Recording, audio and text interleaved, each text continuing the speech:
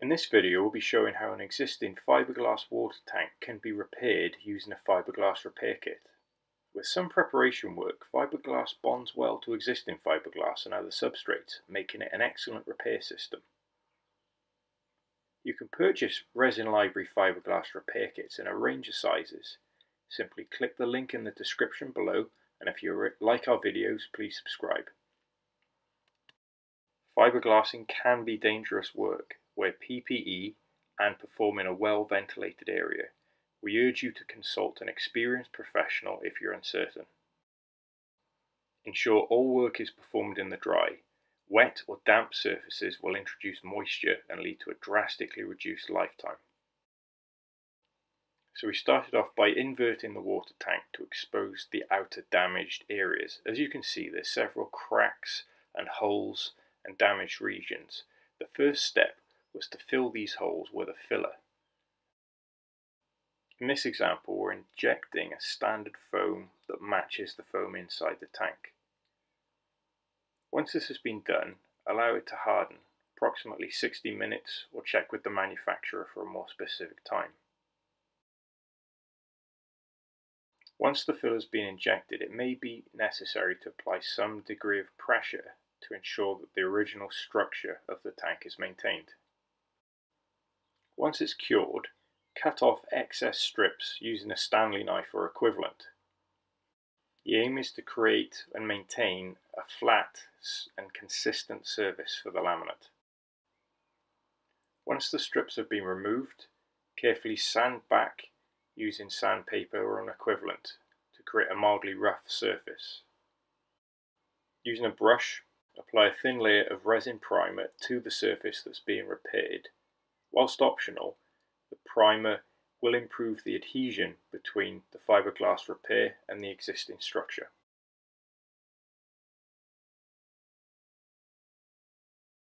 When making the repair, the amount of resin that you need per square metre of glass fibre matting is important in creating a high quality laminate and therefore high quality repair.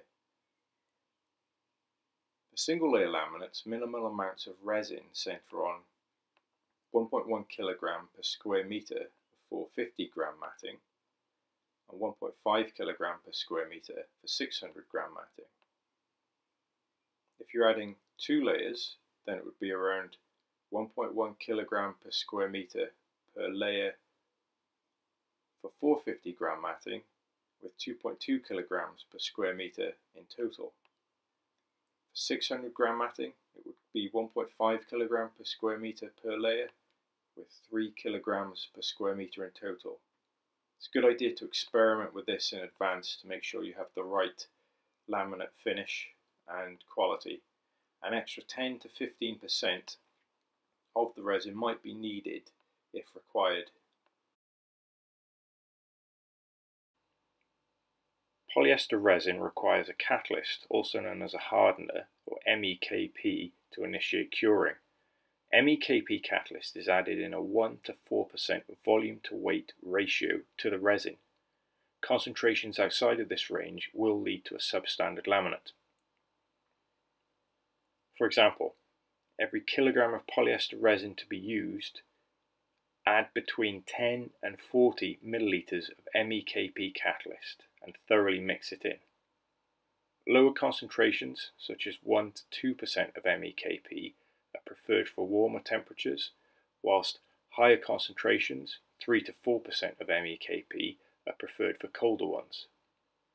Catalyzed polyester resin should be used within a 15 to 20 minute window to avoid curing prior to application. Prepare workable amounts of catalyzed resin. If possible, practice in advance to ensure concentrations lead to a good quality laminate. As you can see, the table on the right provides recommended volumes of MEKP catalyst to be added to the resin to induce the curing step. These volumes of catalyst are in different rows depending on the desired cure rate. Catalyst should be accurately measured out before being carefully poured into the resin.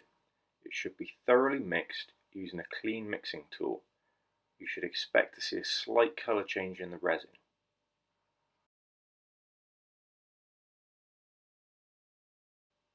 When making the repair, saturate sections of glass fibre matting in the catalysed resin and then consolidating it using a paddle roller or a paintbrush for smaller areas, and then transfer it to the damaged section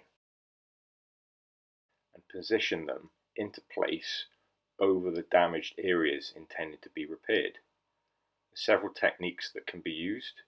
This one shows a tearing action designed to stretch the laminate over the repaired section. It is messy work at this point, so obviously make sure that you're wearing protective gloves. We recommend nitrile gloves and abrasion resistant gloves when dealing with the glass fibre matting as well, so 2 layers. For each layer it's important to tidy them up, making sure that they're flat and consistent against the damaged area. This will help with successive layers of matting. As you can see, a second layer is going on for added reinforcement using the same process.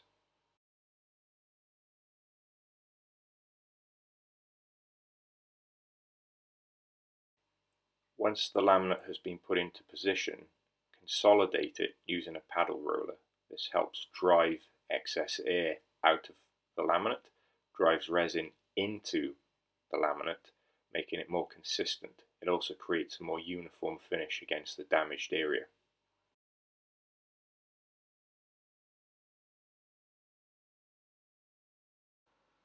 Once the smaller damaged areas have been repaired, you can start to apply larger quantities of matting and catalyst onto the base areas of the tank. As you can see here, we're using quite a large amount of the catalyzed resin and applying that to the bottom of the tank using a polyester roller.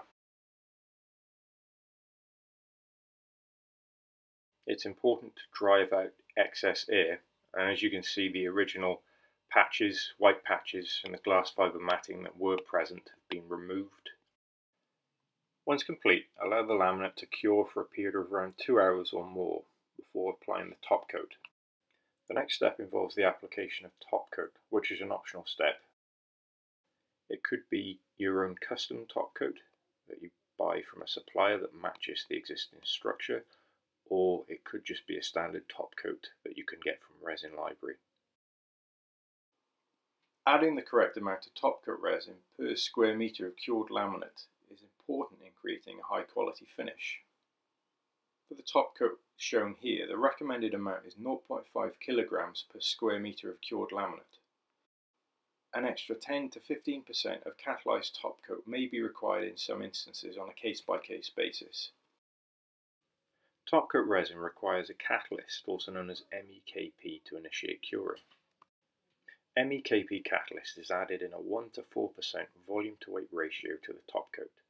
Concentrations outside of this range will lead to a substandard cure. Lower concentrations, 1 to 2% of MEKP, are typically preferred for warmer temperatures, whilst higher concentrations of 3 to 4% of MEKP are preferred for colder ones. For example, for every kilogram of top coat to be used, add between 10 and 40 milliliters of MEKP catalyst and thoroughly mix it in, more so than standard polyester resin because it's got a high viscosity. Catalyzed top coat resin should be used within a 15 to 20 minute window to avoid curing prior to application. Prepare workable amounts of catalyzed top coat. If possible, practice in advance to ensure concentrations lead to a good quality finish. The table on the right shows the different amounts of catalyst that you need to add to different amounts of resin in order to achieve a specific concentration. Accurately measure the amount of MEKP catalyst and carefully pour it into the resin top coat. It should be mixed thoroughly, particularly because this is a more viscous resin.